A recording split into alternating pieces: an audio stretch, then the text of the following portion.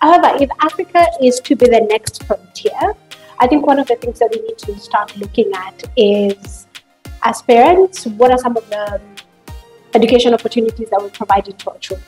What kind of degrees are we asking them to go to school and study, or guiding them? Because we should not be telling the children what to study. And the reason why I think it's very exciting is because in the US and Europe right now, we're seeing something that I believe all of us have had on this table, is the Great Resignation.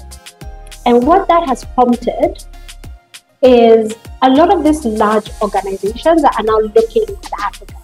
And they're not looking at the entirety of the continent. They're looking at specific markets. The markets being Kenya, Nigeria, South Africa, maybe Egypt and Morocco in the north.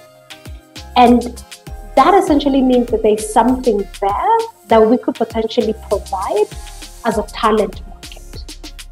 But what they've also found out when they've come here is that there still is, there's a gap between the skill set that they would like versus the skill set that we have. And I think that is why, to the honest point, there's a reason why expatriates, when they come down to Kenya, they tend to prosper, because they're bringing in solutions which we already have, but we quite haven't figured out how to break it down. It will be very, very exciting to see what do our young people do with that information also.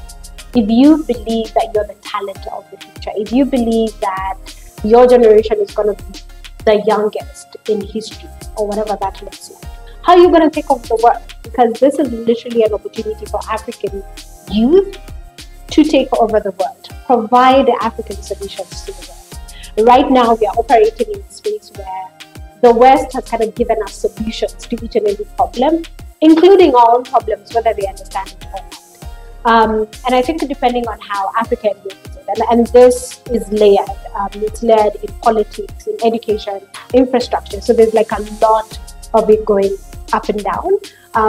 But I think depending on how we unpack it, it could be an amazing opportunity. And if we do not package it properly, we might have a very big problem in the future.